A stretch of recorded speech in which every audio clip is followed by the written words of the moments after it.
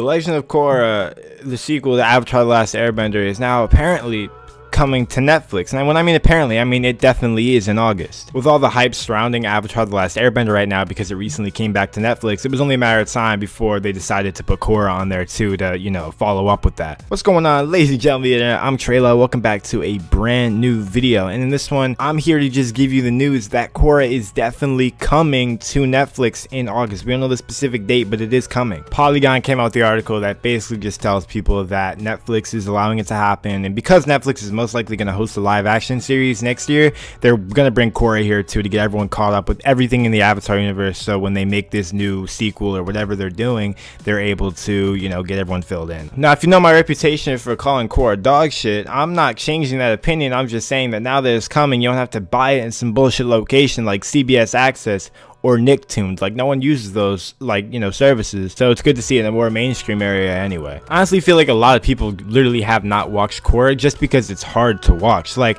it wasn't really on Nickelodeon the whole time. Season 3 and 4 never aired on Nickelodeon Live because some of the seasons were too violent, I guess. It only appeared on the online service. So not only were people not watching it when it was actually live, people still didn't watch it after because they still couldn't find the service that they could watch it on. Most people might have pirated it. Overall, if you found a way, you probably know how not really good it is, but that doesn't mean you shouldn't watch it, I guess. The show will be officially dropping August 14th. For those that want to know the specific day when you can start watching it, August 14th. So basically right smack in the middle of the month, you're gonna be able to get your hands on Korra, and along with a couple other shows Netflix bringing that month as well. I think it's good because we're gonna be able to watch all the Avatar in one spot, and I think Korra will become more mainstream than ever, which is cool because even though it's not good, it has some interesting elements and some things that you can talk about that relate to Avatar, so that's pretty cool at least. When I first saw the article, I thought that they were actually announcing the sequel series after Korra. I guess that didn't happen though. But yeah, I want to know what you guys think of Korra coming to Netflix. Do you think it's a good idea? Do you think it's a bad idea? Are you excited to be able to watch it in the spot?